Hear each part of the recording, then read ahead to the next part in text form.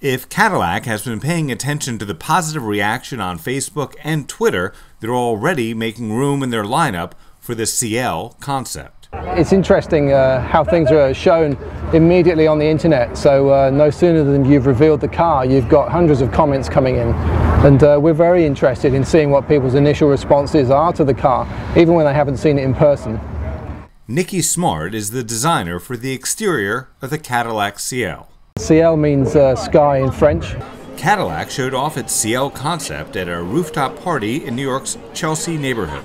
And this vehicle really tries to celebrate the notion of the journey and focuses first and foremost on what qualities are important for that to happen. And that's not just for two people, but for four people to enjoy a journey together. The four-door all-wheel drive hybrid concept car is stunning. It even has cashmere blankets that deploy for the passengers. So-called suicide doors haven't been common on a mass-market American car since rotary phones and person-to-person calls. I personally wouldn't call it retro. I think what is retrospective in the appearance of the car is the vehicle type.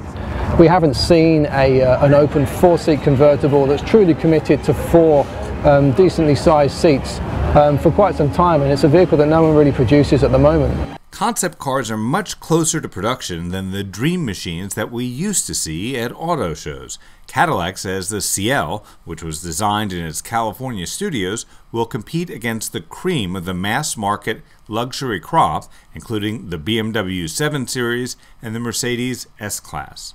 I would hate to give you a specific number other than to say definitely something above the 100,000 range should we come out with a vehicle like this. We talk to consumers and as we understand what this vehicle means, that's not something that's necessarily incongruent with Cadillac or with where we think we need to head.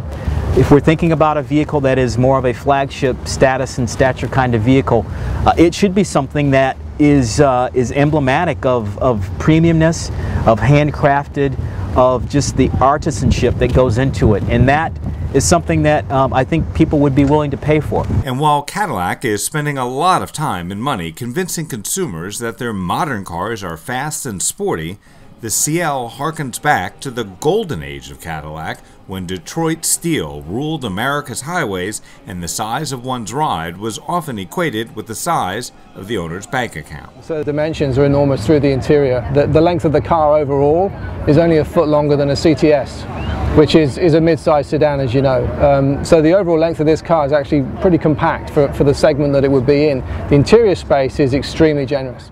While the Beach Boys were still boys when the last four-door luxury convertible cruised California highways, the new Ciel concept harkens back to the early 60s, but also gives a nod to changing times. Little drawers under the seats provide sunscreen for each occupant. Each seat is also individually cooled and heated.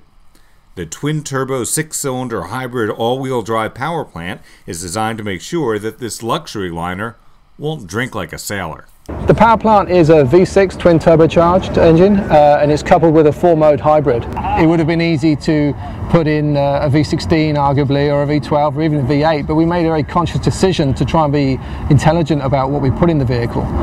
And while the Ciel is certainly a blue sky dream that may become a reality in a showroom someday soon, Cadillac is planning to unveil a much smaller, sportier machine in 2012. And then coming in the compact luxury category, which is obviously the largest luxury segment within the U.S., the ATS, a vehicle designed to be nimble, quick, and fun, honestly targeted precisely at the BMW 3 Series in terms of its driving dynamics and you know, who sets the benchmark in that segment right now. And we know we need to come with the goods in terms of that product, and we're very excited about how it's developing and how it's coming along, and also excited about the new customers that we know it will bring into the Cadillac showrooms. The Cadillac ATS will be available in both rear-wheel drive and all-wheel drive configurations.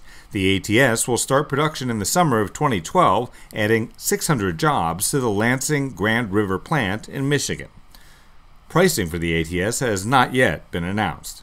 In the Chelsea section of Manhattan, I'm Grant Winter reporting for Real World Test Drive.